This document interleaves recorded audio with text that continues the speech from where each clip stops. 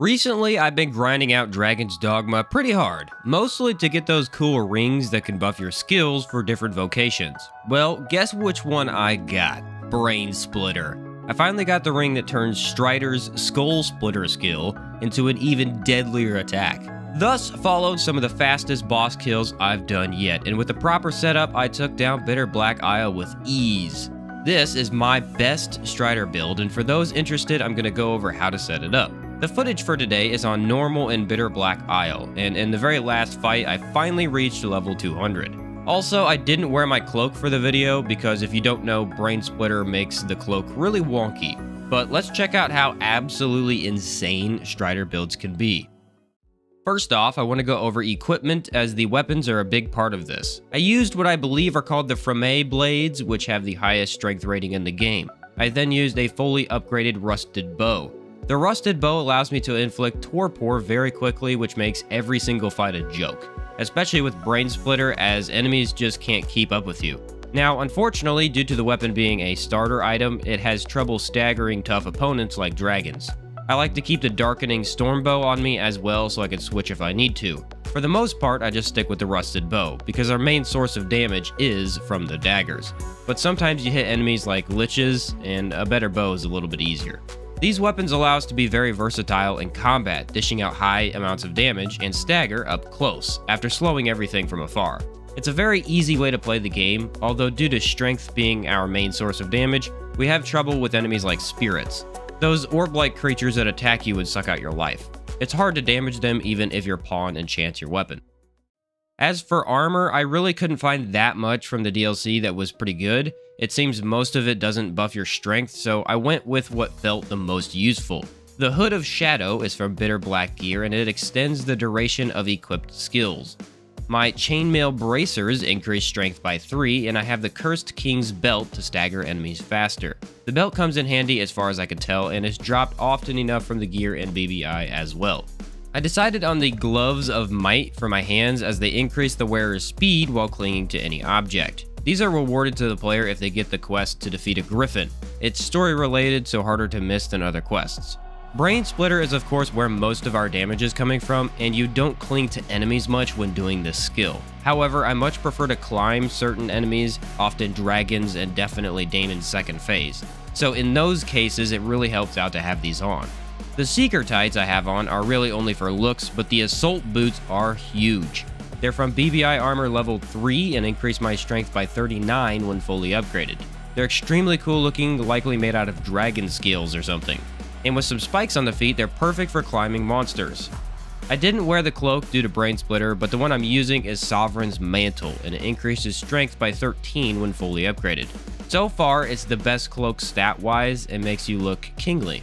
Complete the Wages of Death 3 quest, or loot it from BBI Armor level 2. Finally, we get to the rings. Usually this is where you change up the gameplay quite a bit, and only having 2 available at any time limits you to some build variation. The first ring I have I don't use all the time, but do be sure to bring it with you wherever you go. It's the Ring of Desiccation, and it prevents your lantern from going out if you get wet. Most of BBI water can be avoided, but the last few sections of the dungeon are filled with water, and this is almost required to not fight in pitch black. You can use it for those areas and then just switch back after. Of course, I have the Strider's Band, which is what increases my Helm Splitter to Skull Splitter. It basically gives the skill more hits per second and thus more damage. It also increases Stepping Stone, but I don't use that skill here. Make sure you and your pawn are both Striders when purifying Bitter Black Gear level 3, and you should be able to get 1 in a few tries. My other ring is a Master Ring, which increases strength by 96. The other stat on it is extra, but the Master Rings come with a variety of strength increases. 96 is the highest I've been able to get, but I've heard you can get up to 100 as the max. Of course, we took Strider for our vocation, as it's the Climbing Monsters class and the only one with Skull Splitter. Striders are naturally better at climbing monsters, gaining more damage when they do so. They use daggers and short bows, mostly using daggers as the bow skills are not nearly as good as anything that rangers have. This class also gains double jump and dodge roll, which really frees up combat. In fact, the dodge roll is my favorite for getting around, as you don't need to waste stamina by running. The skills I have on daggers are 100 Kisses, Skull Splitter, and Instant Reset. 100 Kisses can be used while clinging to monsters, making it a must-have. Skull Splitter we're turning into Brain Splitter for the most damage, and if you don't know, that's the jump spin I've been doing constantly in the background. Lastly, I have Instant Reset, one of the best skills as it resets you to a neutral position, meaning any skill or attack that places you on the ground or unable to move can be stopped. I love it for getting knocked down as you instantly stand back up instead of laying there for a bit. You can also use it efficiently with Brain Splitter as that skill has a pause animation after using it. So this really speeds up combat and gets you out of danger. For your bow, there's only one skill that we need, and that's 5-fold Flurry. We use this to inflict torpor with our rusted bow in seconds. It usually takes around 3 or 4 shots, letting you switch back to daggers and deal damage quickly. I also usually throw on Mighty Bend as it's got some decent damage, but the third skill is up to you. Finally, we come to the augments, which are how you change up your builds. These are going to grant different boosts to damage and help you climb better or escape from battle. They require different vocations to get them all, but once you have them, your damage can be higher than normal. Here are the ones I used and which vocation they come from. Ferocity is from the Warrior vocation, and it increases the power of core skills by 10%. This makes our regular attack deal much more damage. Impact is from the Warrior vocation, and it grants an additional 30% knockdown power.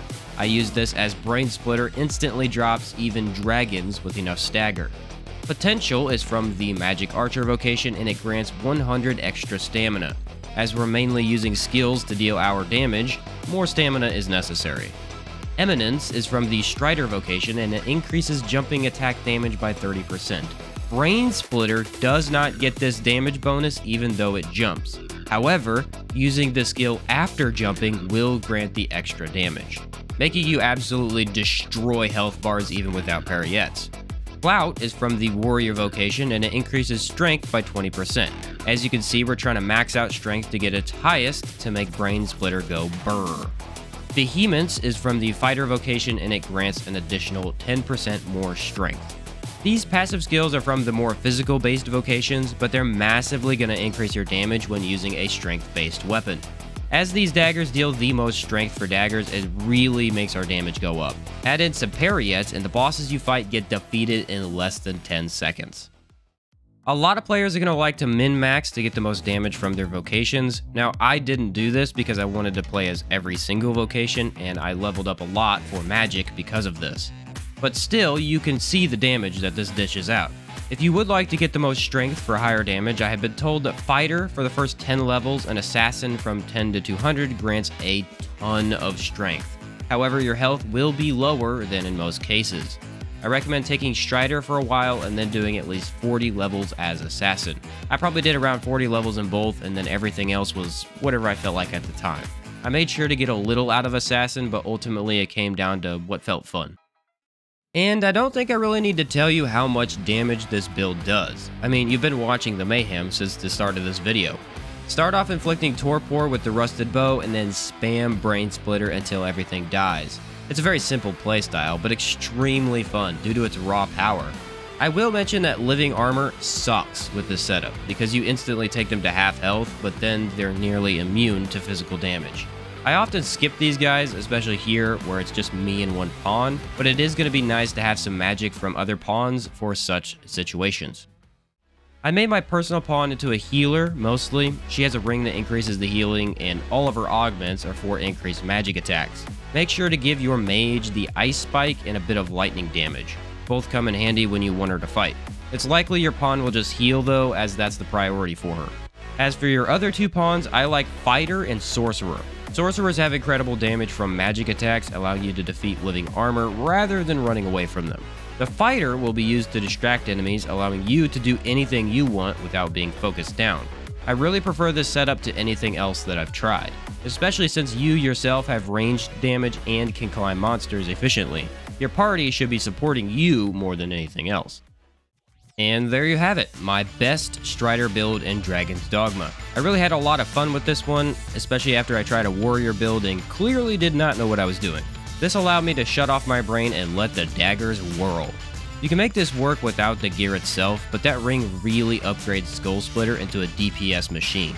Unfortunately, it doesn't seem super easy to use against Daimon's second phase, as you can't hit his weak spot, but that's why we have Scarlet Kisses after all.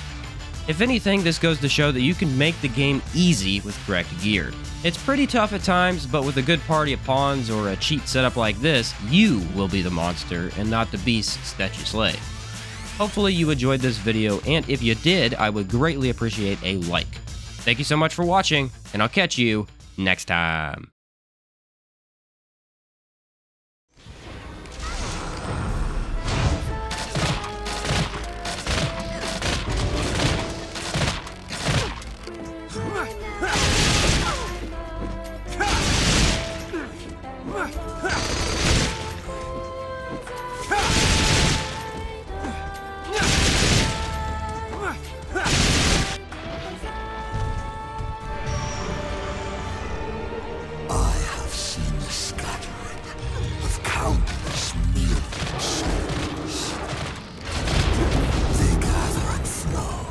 As the river of time, expanding to fill the firmament.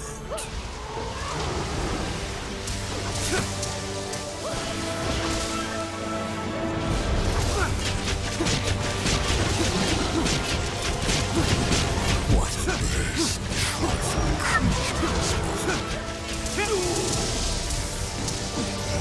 Yet at once is he the master of this imperial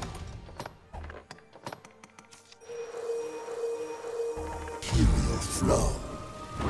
Ground is all heavens.